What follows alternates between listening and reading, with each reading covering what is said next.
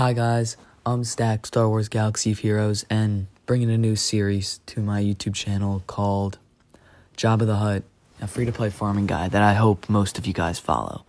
You don't have to if you don't want to. You could just watch the videos to just see, how this farming guide would theoretically go. If you follow it, good for you. If you don't, no, it doesn't matter to me.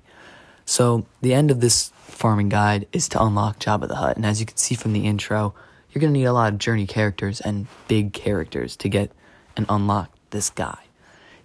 Takes a lot of work.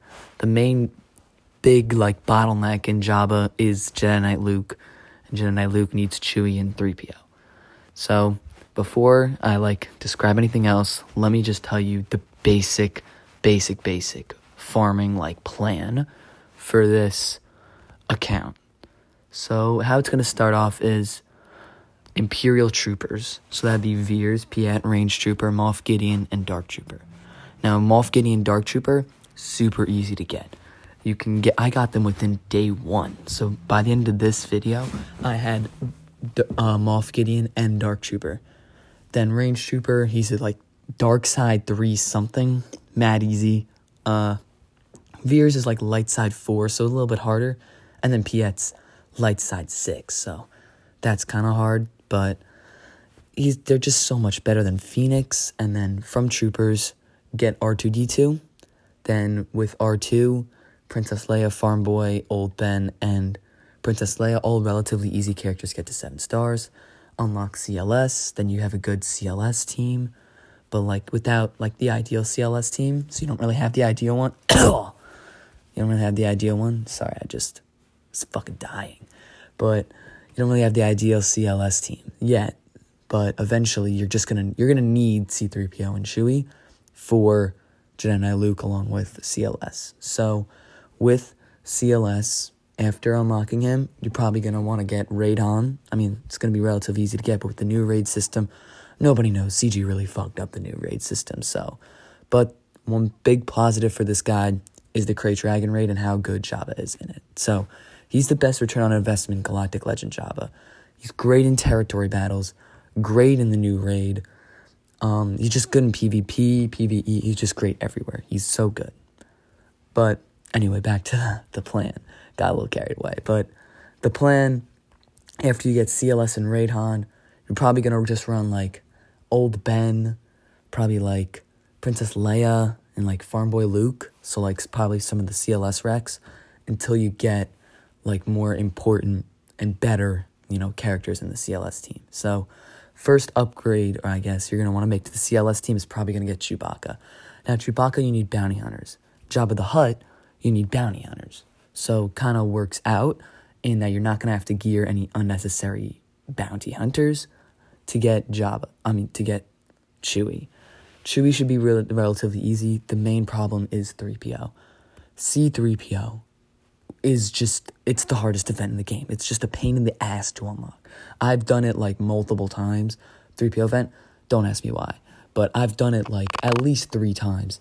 It's took me a week every time of at least 5, 6, 7 hours of footage just to unlock a 7-star C-3PO. And that was with Gear 11 Ewoks. So it's just a pain in the ass event, but he's so good on that CLS team. So by then, by unlocking C-3PO and Chewie, you'll have Raid Han, CLS, Chewie, and You'll have CLS, Raid Han, Chewie, and C-3PO. I'm sorry.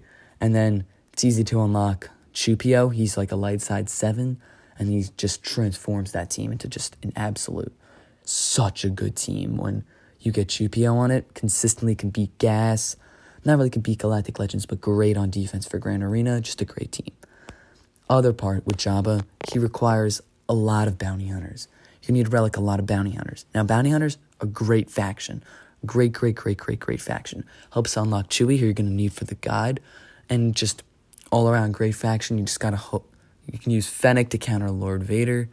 I think you have to upgrade Greedo, I think. And Jawa, Mob Enforcer, all these guys are just shit. They're just so shit. You're never going to use them. They don't have a ship. I hope Greedo gets a ship, but I don't know if he pilots one in the Star Wars universe. So I don't really know how likely that is, but if he does get one, that'd be huge. Another thing I forgot to mention is ships. Ships are really important for the early game because if you can climb up in Fleet Arena, get to rank like top 50, you get some crystals. And those are just free crystals. And for free-to-play players, crystals are just so important. Like, I'm a free-to-play player. Like, I have 2 accounts. This is my old. I'm a free-to-play player for both of them. Crystals literally are so important. I mean, it's the main economy thing. You can whale on him. You can use them to get marquee characters that you like. Like, crystals are so important. So by getting a good fleet, you can get like top 15 Fleet Arena, and that's huge. That's perfect. So that's the fleet I'm going to go for. It's probably going to be, I know it's going to sound like stupid, but I know you need the Millennium Falcon to get Luke, but a Rebel fleet is probably not the best idea because you need to upgrade so many bad characters like Biggs, Wedge, like Scarecrow, Pathfinder, and Biston. Kind of need the U-Wing. Need Cassian. Like, these characters are just not needed for anything. And for an account like this where you're kind of like rushing something, everything has to be with maximum efficiency. Like a factory, everything's got to have a meaning. There's no like reason for doing this. Everything has to have a meaning. So there's no point in gearing up Cassian, Biston, and Scarecrow Pathfinder because, I mean, they're only really good on a Radis team. Even Biston's not even good on a Radis team. So, like, there's just no point in gearing them up. So I think the best fleet is probably a Separatist fleet. Now, I know it sounds contradictory, but it beats Negotiator, hard counters it. You can kind of beat Rebels, definitely can beat Empire, and it's relatively easy to get. You don't really need to gear up any characters because lots of the ships are unpiloted. So the fleet would definitely be the Geonosian fighters. And Geonosians are just good early game, just in general, help you get Watt, just great team. So just, Geonosians they're good. So gearing them up is not like a problem. Oh, sorry. And then another thing is the Hyena Bomber and Vulture droids. You're going to need to get the Vulture droid.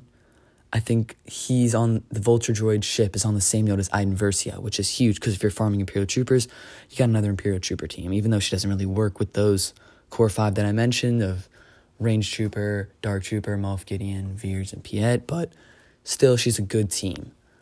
And Hyena Bomber, I know that's a later node. I don't really know the exact one. I think it's like Dark Side 8 or Light Side 8. I know if you guys can correct me in the comments, but it's still just necessity for Grievous, and Grievous doesn't really need much except the Geonosians, Hyena Bomber, Vulture Droid, and then Houndstooth. Houndstooth is just good everywhere. Another thing, you need the Millennium Falcon to unlock Jedi Knight Luke. You need it at 7 stars, which means you need 4 7-star Bounty Hunter fleet ships. My bad. And one of them, obviously, Houndstooth. Easy, great, Bosk is good, boom, done. Second one, Xanadu Blood. Great, boom, bang, done. Third, Slave 1, easiest one. And then fourth, either Razor Crest or IG-88 ship. That's the IG-2000. It's good on a Grievous team, so if anything, upgrading it to 7 stars would be good, but just, it's a pain to hard farm ships. It is just a pain. CG's got to do something. If they double drop ships, it'd be so much better, but I don't know. They just haven't done that. But if they do, then definitely going to go for IG-86. But since they haven't yet, then as of right now, Razor Crest is probably going to be that 4th Bounty Hunter fleet. Now, the other thing I forgot to talk about is the other Jedi Knight Luke requirements, which are like Rolo, Cholo, Lando, like all the shit requirements. Wampa's good. Omicronum, Great and Grand Arena. Hermiota's good. Darth Vader's good. CLS, Chewie, and 3PO are good. Rolo, Cholo, Lando are not great. But Sonostaros really transforms these characters. So she transforms Rolo, transforms Cholo, not really Lando. And for those that don't know, Rolo was Rebel Officer Larry Organa. Cholo's Captain Han Solo. Other thing is she doesn't really transform Lando, but she transforms Cara Dune. She transforms Stormtrooper Han. Now, who's Stormtrooper Han needed for? CLS. Rolo's needed for Jedi Luke. Cholo's needed for Jedi Luke. Lando's needed for Jedi Knight Luke, and then the fifth would just be Son of Stardust. And you can add Kara probably for Lando. Lando's not that great, but everything kind of really falls into place with this farming guide. Except like the bounty hunter fleets and this going for separatist fleets, everything really falls into place. And Jabba's just, he's the best return on investment galactic legend. He's great. He's great to use. You only need the ultimate. He's easy to get. He's kind of easy to get.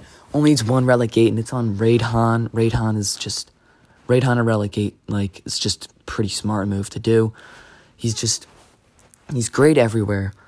Can beat Jedi Master Kenobi, can beat SLKR. Can't really beat C, but who's putting C on defense? Then he's just good in Grand Arena. You'll have Wampa Grand Arena. You'd have CLS team for Grand Arena. You have a Son of Staros team. You'd have a great ship team that nobody would be able to beat. It's just all around. I'm hoping it's just an all around good farming guide, and I hope you guys stay tuned for the next one. And if you have any questions about the farming guide, let me know in the comments down below, and see you in the next one.